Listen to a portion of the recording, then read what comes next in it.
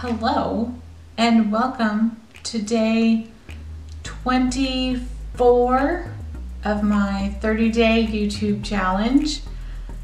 As it gets closer to the end of the month, I'm running out of things to talk about. So today I wanted to show you a little friend of mine. So here's my friend. His name is Totoro.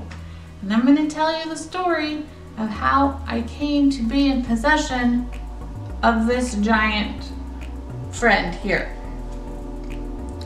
So this, oh, hello train, okay.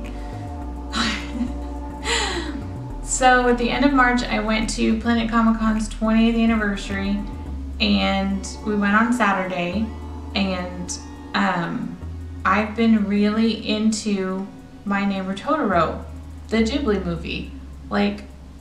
So a few years ago, I was super anti-anime, and I was like, I won't ever watch anime. Anime is dumb, like anime is stupid. I don't understand when people watch it.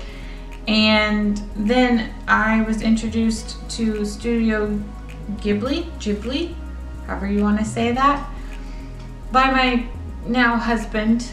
And the first movie that we watched was My Neighbor Totoro, and guys, this is the cutest movie that I have ever seen in my entire life. Like, it's adorable. And so last year there was something called Ghibli Fest and they were showing Studio Ghibli movies in certain theaters around the country, and there was one that was going to be in Kansas City, and they were showing My Neighbor Totoro, and I was like, oh my gosh, we have to go see this. I'm currently obsessed with all things Totoro. I bought a print also at Comic-Con. I want to get a tattoo. Like, seriously, it's just so cute. Anyway, so we were at Comic-Con, and I was like, I want to get a big plushie Totoro, and when we find one, I'm gonna buy it. So we were walking around the floor, and we saw this thing that was way high up on a shelf, and it was big and gray, and then we looked at it a little bit closer. It was actually a giant Pusheen cat. So we were like, nope, that's not what I'm looking for. So then we looked a little bit more, and there was one vendor that had two of these big guys. And so I asked him to get it for me, asked him how much it was, and I bought it. And that was pretty early in the day, and so I had to walk around the con for the rest of the day like this, because I had no other way to carry this big guy.